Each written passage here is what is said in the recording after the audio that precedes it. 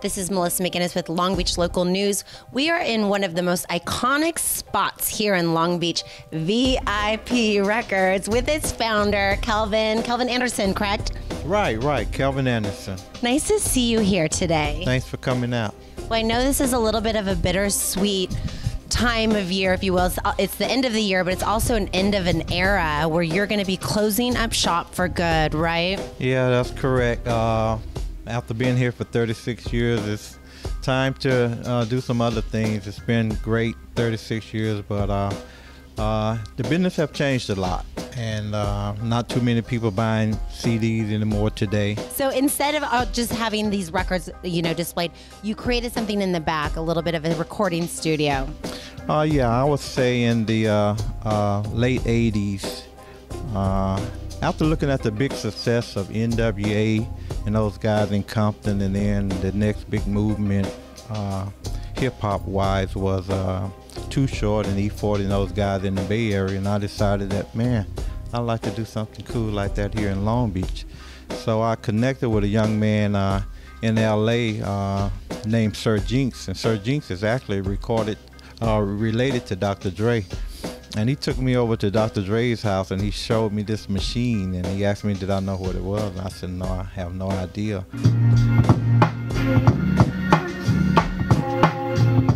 And he said, well, it's called an SP1200 drum machine. He said, it's a virtual studio.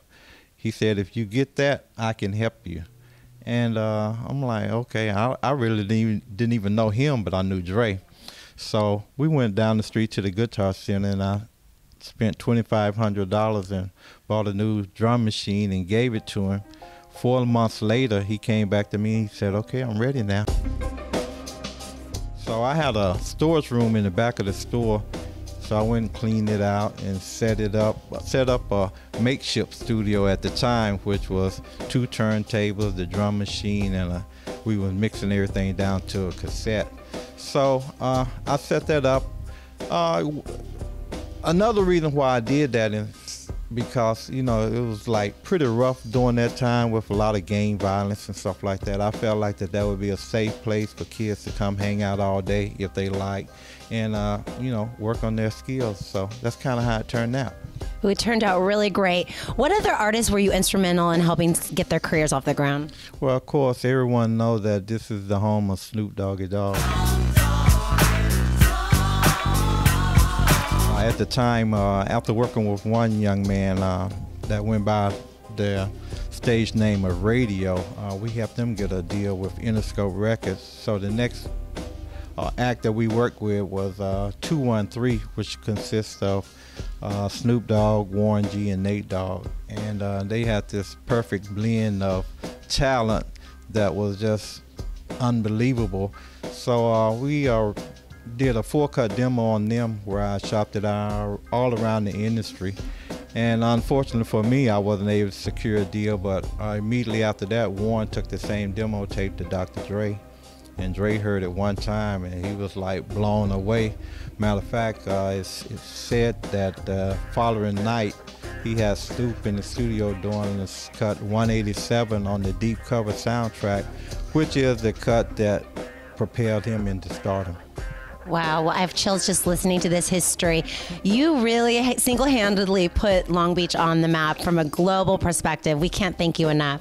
Well, yeah, it was, like I said, it was a great run. I feel real good about the things that I accomplished here in the city. I spent more time here in Long Beach than I have any single place. Hopefully we're not done yet. We plan to live online through our website, which is World Famous V.i.p. Records.com. We'll be keeping the same phone number that I've had for 36 years, which is 562-591-2349, and our email address is viplb@aol.com. And you'll be here through the end of December, correct? I'll be here through the end of December. Not so sure if the sign will be here. It just went up on eBay. No, are you serious? Yeah, you know what? It would kill me to drive down the street and see anything else on that sign but World Famous V.i.p. Records. So, I've already decided a long time ago that when I go, it goes. So we just listed it on eBay. Wow. Well, listen, if you haven't gotten a chance to meet Kelvin, he really is a superstar, the man behind the mask, if you will. Get down here while his doors are still open and buy some of this incredible legendary inventory that you have left. Oh yeah, people have been coming in, you know, picking up a few items, t-shirts, hoodies, you know, little memorabilia stuff, and you know, hey, we're gonna be here until the end.